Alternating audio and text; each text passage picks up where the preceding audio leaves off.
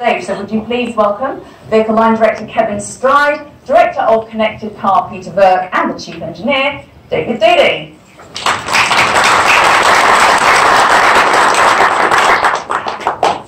So Kevin, set the scene for us. How do you take a next generation design like Velar and actually get it onto the road? Well, the first critical thing, and I think Massimo and his colleagues said it just now, we had a vision at the beginning, and we needed to share that design vision with all of our engineering team. We took them on a journey, so they bought into that vision, and they shared the passion that we have in our company to deliver that. So we didn't dilute that design vision at any step of the way, and use innovation and advanced engineering techniques to deliver that promise. And we think at Jaguar Land Rover, with the deep understanding of engineering that the design team have, which Jerry referred to earlier, that we can work as a team uniquely to deliver these amazing designs. Okay, so let's hear more about it then. And I'm going to start with technology, which makes such a very clear statement of intent in the Velar, and the infotainment system, which is called Touch Pro Duo. Now, fortunately, Peter Burke is the man to explain all about it. Peter, we've talked before about infotainment, and many people are familiar with the Touch Pro. What is Touch Pro Duo? Sure, so Touch Pro Duo is our next generation of our infotainment interface, and there's two key principles that we like to focus on here. First was the reduction of the switches within the vehicle, and secondly, customization. And we've created a completely new digital design with the introduction of our twin high-definition touchscreens. And this has all been centred around the driver and also our passengers. So this sounds a bit like you've got a digital butler.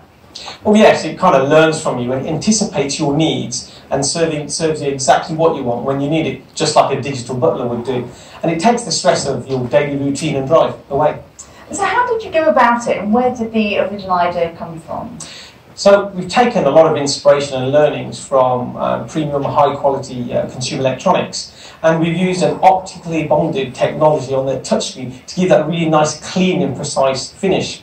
And then we've continued to look at, smartphone-style user controls, which has replaced traditional controls that you would have. And with the latest software, we've added more functionality, but without adding more buttons. And obviously, we keep on reducing distraction. This gives us that clean, premium finish. Now, more features certainly sounds good, but how do you actually decide what information the driver sees and when? Well, everything is designed to put all the information available when you actually need it.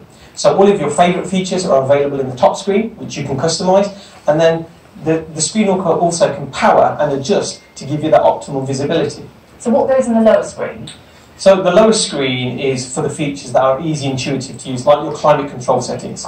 And we've got these two magic rotaries that actually float on top of the surface and actually are reconfigurable, and they're based upon the menu and the function you're in. There's no moving images or animations to give you that crisp clarity. And how did you actually decide on this? Well, we've done extensive user trials in China, in Europe and America to develop the actual interface. And this has been done actually inside the vehicle, and it's been tailored to give that right in-car experience. And so what traditional switches and buttons has the Touch Pro Duo system actually been able to get rid of? Well, more or less all of them. The climate control and audio buttons have been replaced by the touchscreen and the rotaries that we've got. And Touch Pro Duo also introduces our new train response into the lower screen. It removes the need for a dedicated controller. It's easy to use. You can simply use a touchscreen or the rotary to select the mode that you need. And how does that improve the experience? Well, I guess the key thing was to get the sophisticated graphics and the high-definition images and giving that intuitive style of interface. It creates that more theatre-like experience for the driver and our passengers. And when you're using the latest train response system, we've made it more intuitive because you can kind of see the type of train, like mud and ruts, on the display. Now, it's all very well to put so much onto the screens, but I know one of the biggest problems a lot of people have is actually finding it all. So how have you addressed that? Well, the key thing is making sure you can find what you want and when you need it. And we've done some real detailed development here to reduce the number of steps you need to find a particular menu, and obviously with the use of smart controls. Okay, so smart controls, how smart is smart? Well, this is something we call dual tasking. And what you can do is you can have things like your media or telephone settings available on the lower screen, and I can have all my navigation aspects on the top. This allows me to manage my music and see where I'm going without having to change any menu. And did you take this approach when you were actually looking at the whole car? Pretty much, yes. We've even brought that to the actual steering wheel controls. They're now capacitive, so I can glide my thumb across to increase or decrease the volume, and then we've got intelligent illumination. So it's a green button to answer a call, and then while I'm in the call, it turns into a red icon for me to finish the phone call. Okay, so you've clearly considered the interface very carefully, but how does the technology actually support the driver? Well, there are three main technologies, Peter, and I'm going to start with the HD instrument display. Sure. So our high-definition virtual instruments is our 12.3-inch display that gives us that brighter and crisper graphics. And it also allows now 4 different configurations with the choice of map views and the dials. We also can have the full-width navigation available, and then we've put that all together with our smoother, fluid-like graphics. And what about head-up display next? Well, this has got our next generation full-colour TFT head-up display. And the pieces I like is now I can keep my eyes on the road, see what track or radio station I'm listening to, and then when I do come to a complex intersection, I can get a picture of a mini map so I can clearly see where I need to head off on my destination. And that takes us into the connected navigation. Yeah, pretty much. So this has got our latest release of our connected navigation to give those fast responses. And again, it continues to use our tablet-style interface where you can pinch and zoom and use the swipe gestures on the touchscreen. Okay, and what else can we expect in this glorious interior? Well, you can also control things like your ambient lighting. We've got a tricolour LED technology that allows you to choose from up to 10 different hues via the actual touchscreen. And then for the driver and all our occupants, we've got a 4G Wi-Fi hotspot to connect for up to 8 devices, 4 USB ports and 4 charging sockets, so you make sure everything's topped up before you leave. And then we've got 60 gigabytes of onboard storage, and it's all connected through our ultra-fast Ethernet technology. Now, as you were saying, we're also reliant now on our smartphones. How does this allow remote interaction? Well, as you said, smartphones are part of our life as well as our smartwatches now. You can actually lock or unlock your vehicle from the comfort of your own home. You can even control the climate control. So heat up the car on a cold winter's morning. And then, maybe while you're having your breakfast, you can use your smartphone to set the destination before you head off. And all this experience has been put together to make sure that we get that unmistakable Range Rover finish. Thank you very much, Peter. Now, Kevin, I'm going to come back to you. Can you tell us where technology has enabled the exterior of the design in the Velar? Sure, I can give 2 great examples. We've talked about our obsession with the flush deployable door handles already, so I won't go into that too much. It also does actually help the aerodynamic drag as well, which is great news. The other area which is very obvious from the exterior is the premium lighting technology. We've got all-round LED lighting, front and rear, on all variants of Velar. It's actually enabled a really slimline, compact package to give that concept car-like graphic that we fought so hard from day one.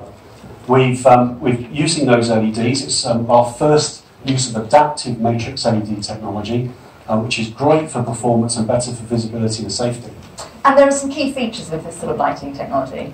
Indeed, the adaptive driving beam technology, it senses oncoming traffic and tailors the beam to actually shadow those cars to avoid glare, whilst providing full beam coverage everywhere else. It's a phenomenal experience and adds to the confidence of the driver. I mean, we were talking about laser beams. Oh, indeed, and big news, laser high beams, our first use, doubles the range of the full beam experience, over 550 metres. Many people would think using lasers and headlights is risky. Yeah, not in this case. So we've obviously put controls in where the car actually decides when it's the right and safe, appropriate time to utilise them. So you need to be in a certain road condition, it's looking for oncoming traffic, and you also need to be above certain speed thresholds, typically 60-65 kilometres per hour. Okay then, so the interior and lighting technology certainly help with that design appeal and the experience when you're behind the wheel. But of course the question is, how does the Velar actually drive? Let's bring back Dave here, the Chief Engineer, to tell us. Dave, given that this is a design that is very aesthetic and very technology-led, is how it drives even important? Of course, how it drives is important. It's a Range Rover, and how it drives is absolutely critical. The Land Rovers are all about breadth of capability. The emphasis is different depending on whether it's a Range Rover, a Discovery or a Defender. The Range Rover is all about refinement in any situation. So what have you done then to make sure that this car actually drives like a Range Rover? As a mid-size SUV, it's got less inertia. It's got efficient 4 and 6 cylinder engines that give refined performance. It's lighter and more agile and we've developed firmer roll control, and it's intentionally sportier attitudes than the full-size Range Rover, but it's a real major focus on refinement. So what are the key ingredients then? The whole basis of the car is our aluminium intensive architecture. So for 80% aluminium roof and an aluminium hood. We've got great expertise in aluminium. It enables us to deliver the clean, precise lines that the designers require and all the curvatures and contours. But it also gives us outstanding refinement and performance. We've got aluminium suspension as well, double wishbone at the front and integral rear link as well. And what does this mean for the customer? It gives them a fantastic drive, a reduced weight, it's got added stiffness, and it gives our development team a fantastic basis to deliver the perfect balance between driving precision, refinement and costing ride. The air suspension adds to this. It's the ultimate ride refinement. It's got capability, and it's also elegant arrival, where the car lowers by 40mm when you open the door to make it easy to get out or get in. Now, we heard from Peter earlier on about how the terrain response has been reimagined with the controls inside the cabin, but you've also reimagined the way that the all-wheel drive is actually delivered. So the Velar has an all-wheel drive as standard, but this time, for the first time on a Land Rover, we've got Intelligent Driveline Dynamics, or IDD. It's a seamless system that's in-house developed for torque-on-demand system. It's got incredible flexibility. It can deliver all of the torque to the rear axle if necessary for the optimum efficiency or refinement. And so how quickly then does it automatically transfer the torque? Really quickly. Under 165 milliseconds it can switch all the torque to the front, or it can transfer it to whichever wheel it needs for optimum traction.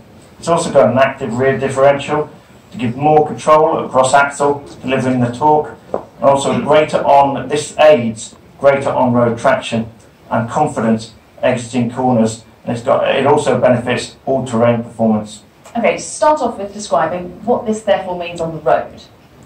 On the road, the IDD gives great traction, distributing the torque. So your acceleration out of the corner when you're applying the throttle gives you great confidence as you exit it. We've also got torque vectoring. So as you enter a corner, it gives you that initial bite, that initial turn-in, a great confidence of grip as you go into a corner. The electronic differential adds to this composure. We've got configurable dynamics for the first time on a Land Rover as well, and it allows you to adjust the car the way you want it, and it's more focused, and it gives a greater differential between the standard and the dynamic mode. On top of this, we've got adaptive damping, which is always taking the driver and the road inputs so you have the optimum ride at all times. And what about when you take it off the road? So off-road, it's all about all-terrain capability. It remains on this vehicle as every Land Rover. The active diff and the IDD give the ability to direct the torque to the right wheel and give greater individual wheel control so that you have grip and momentum in whatever conditions you're in. The air suspension as well, it gives you fantastic ground clearance, raising by 48mm up to 251 in total, and gives a wading depth of 650mm. Plus it's got Land Rover's terrain response, pioneering technology, enabling legendary capability. It's standard on all of our models. Okay, so at the beginning you also talked slightly about the efficient engines. Tell us the story there. We have 6 engine options globally. There's 4 4-cylinder engines and 2 V6s. There's 3 diesels and 3 petrols. An engine for every customer's needs. It's the first time we've got a 4-cylinder Ingenium petrol engines. There's one version at launch, and there's a 300 PS coming later in the year. It's an all-aluminium construction using clean, efficient technologies. The Ingenium diesel and petrol engines are designed, developed and manufactured in-house by Jaguar Land Rover in the UK. And finally, tell us a bit about the aerodynamics.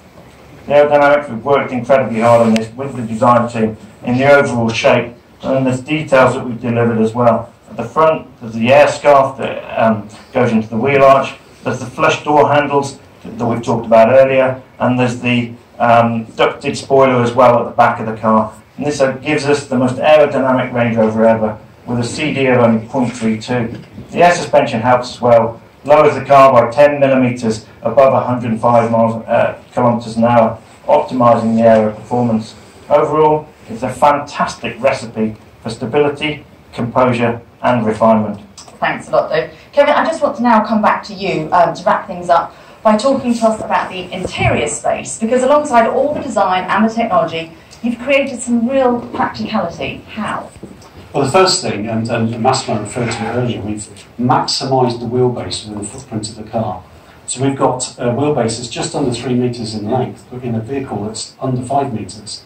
That's been great for the proportions of the car, but having those widely spaced wheels gives lots of room for the occupants, both in the front and the rear. So we've got very generous leering in the back.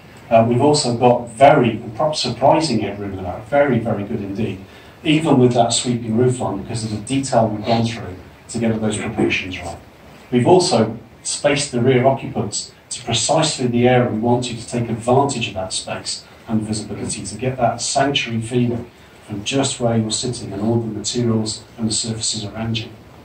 And I think there's reclining seats in the rear as And well. we also have powered reclining rear seats, just adds to the comfort. And then tell us about weekends away, and you want to take some luggage.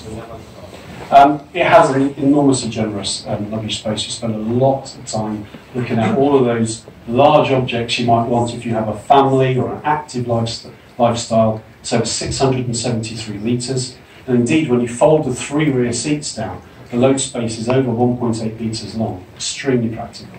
And all of that delivered with an incredibly breathtaking design. Well, it sounds like you've thought of everything. Thank you very much, Kevin, and also to David and Peter.